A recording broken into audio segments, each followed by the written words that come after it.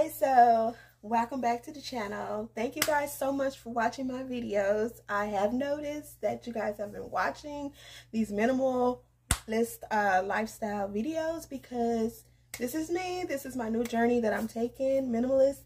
And so I wanted to show you a real quick vanilla pudding that I love to make for me and babe and my kid.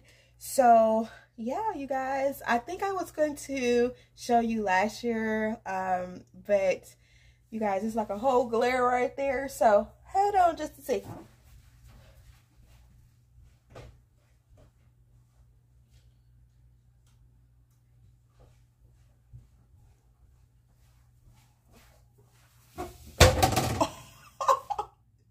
Oh, okay. So I honestly thought I broke something, but that's just me being silly. But anyways, I was gonna show you guys last year, but I didn't ever get a chance to show you guys this vanilla pudding. It's more of a banana pudding, but I just started calling vanilla pudding because we don't like bananas. And I only like bananas really in my smoothie. I don't want to see no banana. I don't want to taste the texture of the banana. And yeah, I just don't want it in my presence. But anyways, I have like a new quick and easy minimal vanilla pudding that I like to make for you guys. And this is something new that I'm adding into this vanilla pudding. I normally just use the wafers, but today I'll use like some vanilla cookies in there. So I want to see how that tastes. Will it give it like some kind of cake-ish taste or what? But anyways, let me show you guys what I have that you will need if you want to make this vanilla pudding quickly. Of course, you would need like a glass or a cup. With my glass here, I know that this is on down is 1 cup. On up is 1 cup. So you're gonna need 3 cups of milk. So a whole cup right here will be 2 cups, and then just a half a cup will be make it 3 cups. So I got this cup here for measuring my milk. And make sure your milk is cold and not warm, because we need cold milk to mix up the vanilla pudding. You need a whisk of some sort. I just used a whisk that goes to my mixer. And then a spatula. This is always Cootie Brown, but this is my Hey There Pumpkin. I love that one. And then just a white mixing bowl. And if you're interested in these bowls, I got them from Target. And they come in a pack of 3. So they have a large one, a medium, and a small one. And then for the stuff you'll need for the vanilla pudding, of course, you're going to need some vanilla pudding. I just got some of our favorite, which is the Great Value from Walmart. And then I got some Watkins vanilla flavoring there. And then I have some nutmeg because I'm going to put that into the whipped cream. And then I have some Great Value vanilla wafers. They are our favorite as well. And they do have like mini ones. But I like the bigger ones because they work a little bit more bigger. Work a little bit more better. Then I have some Great Value whipped topping here. And that's going to go into our pudding mix. And then I got some Great Value 2% milk. That's the only thing I can drink. It's part milk, part water. And then I have this little container here. I think I've hauled this before, but this is from Target. I really love it for our pudding. So I have some cookies here. I didn't count how many cookies, but if you was to get this lovely container from Target, I just fill up the whole bottom with cookies. So yeah, like I said, this is something new, adding the cookies in. I was going to take all the cream out, but I was like, you know what? We're going to leave the cream in because I want to see how that's going to work out. So I'm going to push the camera down and show you guys everything. I have some lint on me. So I'm going to get my bowl, and I'm honestly going to go ahead and measure out my milk.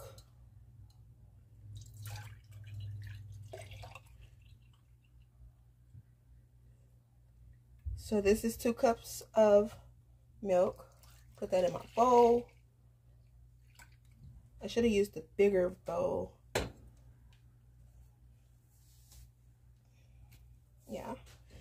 And then I'm gonna go in with some more milk. And that's 3. And that took all the milk. But this is gonna be well worth it. It's gonna be really good.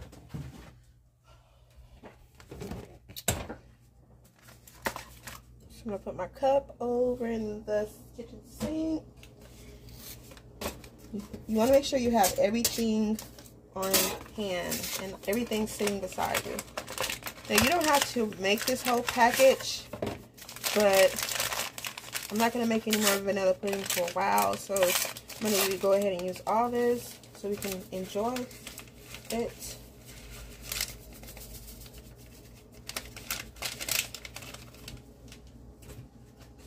So the thing is, you're supposed to whisk it until you get like a thick consistency.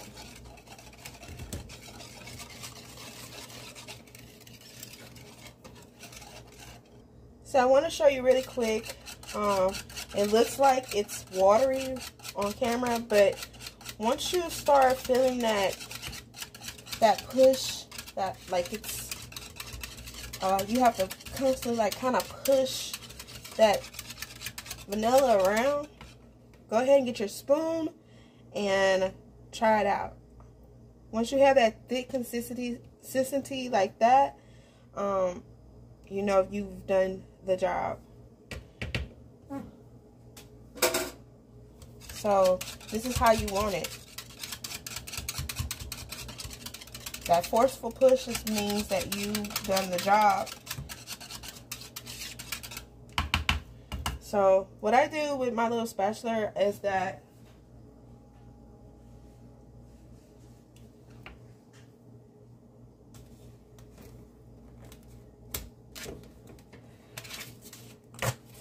I use it to, this spatula, I use this one to mix, and I use this one to just pretty much put the whipped cream inside of the pudding.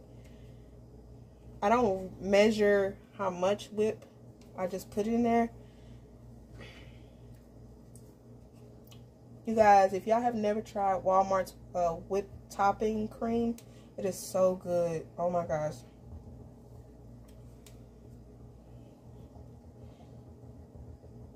So you just want to mix all that in. If it all don't mix in like properly, it's okay. And I think that's enough whipping. Just 2 scoops of whipping. That's how much I put in there.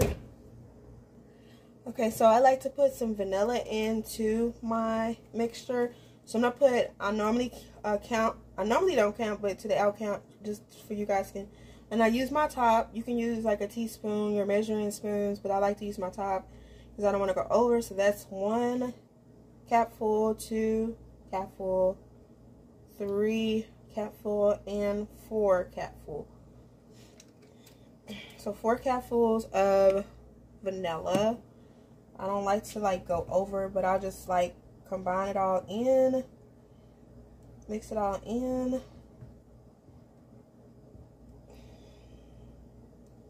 Just make sure that the vanilla gets in all the pudding mixture, the cream mixture. You don't want nothing out. Because honey, if it don't taste like vanilla and it just tastes like regular pudding, I don't want it. She said she don't want it. No, she said she don't want it. So don't give it to her. Tastes really good. You are more than welcome to lick this bowl when I'm done. Okay, so what I'm going to do, we already got the cookies in there. I'm going to move this out the way. Or just sit it right there. Okay. We already got the cookies in the bottom, but I want to add some extra cookies, which will be our vanilla wafers.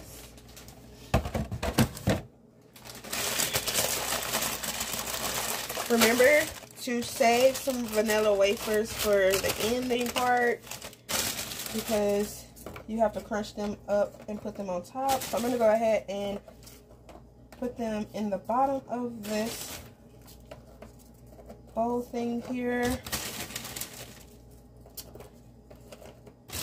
Honestly, I don't think it's no type of way that you're supposed to lay the vanilla wafers. You can lay them face up, face down, however you want. But I just think it's more better with them face down.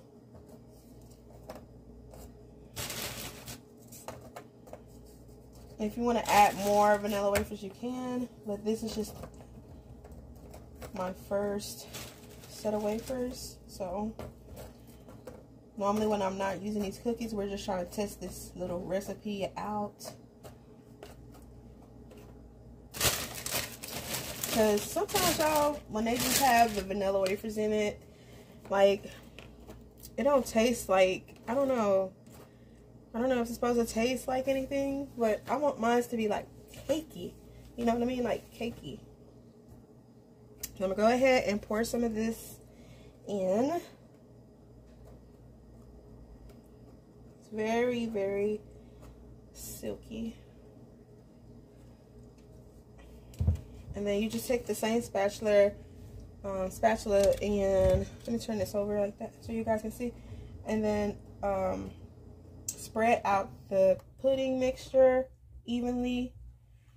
If you got more on one side, just kind of push it to the next end.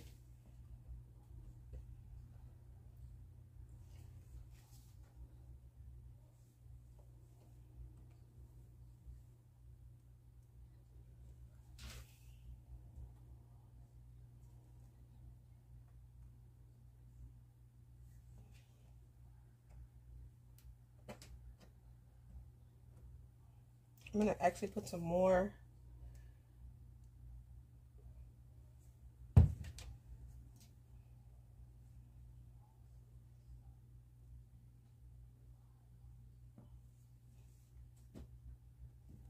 Because I want to cover up them cookies so we can go to the next layer.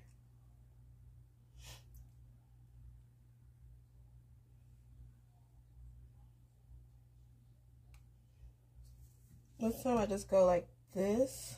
Once I'm done with that first layer, this is just going to be like a two layer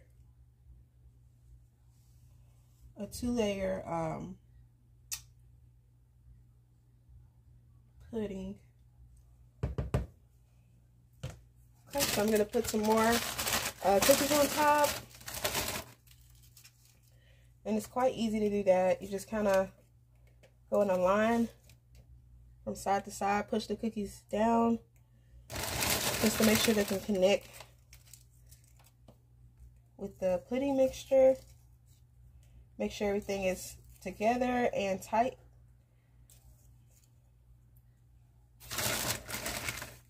So I finished up doing that, and I put cookies at the bottom, then I put a few cookies at the top. What I'm going to do now is what I always do. I'm going to go over here and wash this spatula.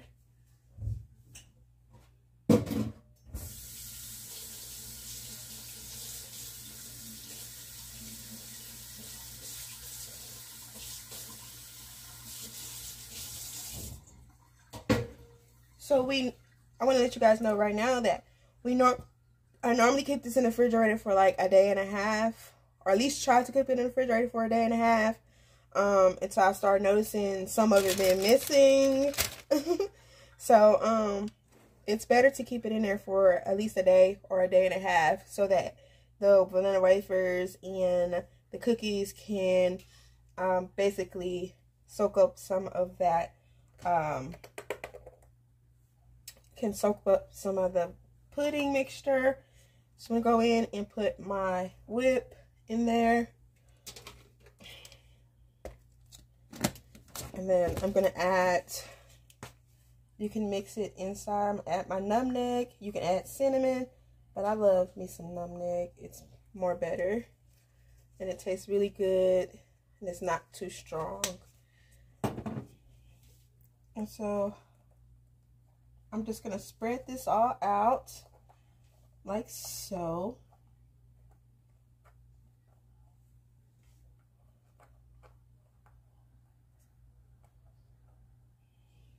And then I'm going to put the rest of the mixture on top.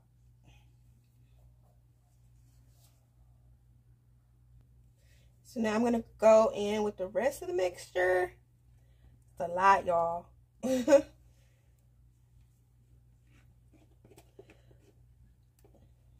I'm sure we won't eat all this, so I'll take some to Mom's too.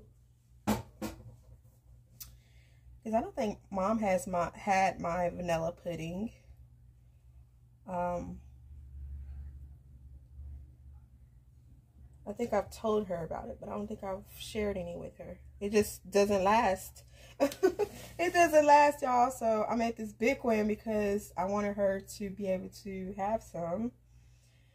And once Babe get into it, that's it. That is all. That's all. That's it. That's all. So you want to smooth that top portion out.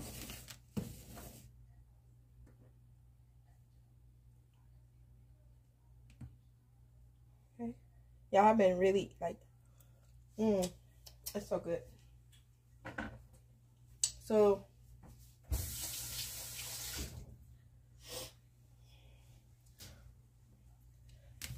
I'm going to add some more nutmeg on the top of this.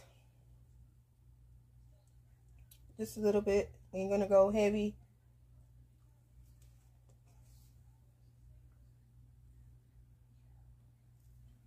Okay. And I'm going to add some more cookies. But what I'm going to do is take some and tip them up. I'm going to chip them up on top. This is how I like to do it. I really don't like all the big ones in there. Just spread it. You can put however much you want on top. Me, personally, I like a lot of vanilla wafer cookie crunch on top. It just makes the vanilla pudding the best.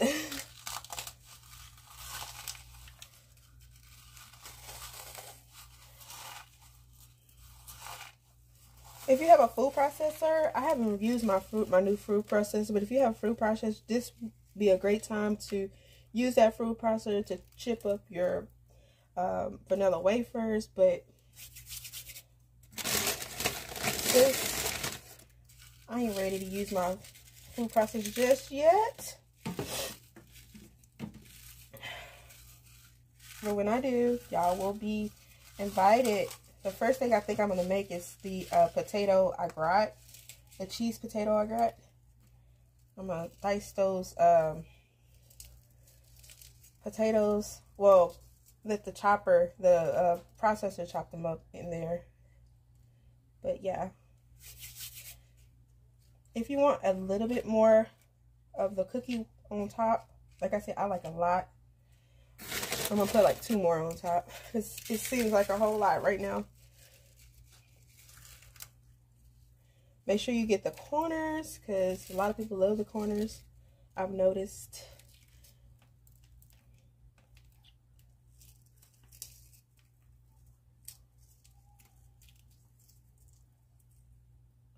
Sis, go ahead and pack that down. Just use your hand to do it. Get some of that good cookie crunch in there. Press that down so that the top layer of cookie can get in there. And guess what? You made your minimalist banana pudding. Minus the banana, because we don't like banana. Remember, you have cookies, you have vanilla wafers, you have your vanilla and cream mixture. You have your next batch of vanilla wafer cookies. These are just 2 layers of pudding, and then you have your cream, you have your vanilla, and then you have your top, which is your cookie crumble. And yes, it looks so good. I'm gonna put the top on it. Again, you can leave it in the fridge for like a day and a half or just a day, depending on how you want your cookies to be softened. So yeah, this is what it looks like on the bottom, if y'all can see that. See that? So it really hasn't soaked in just yet. So I'm gonna put this in the fridge, and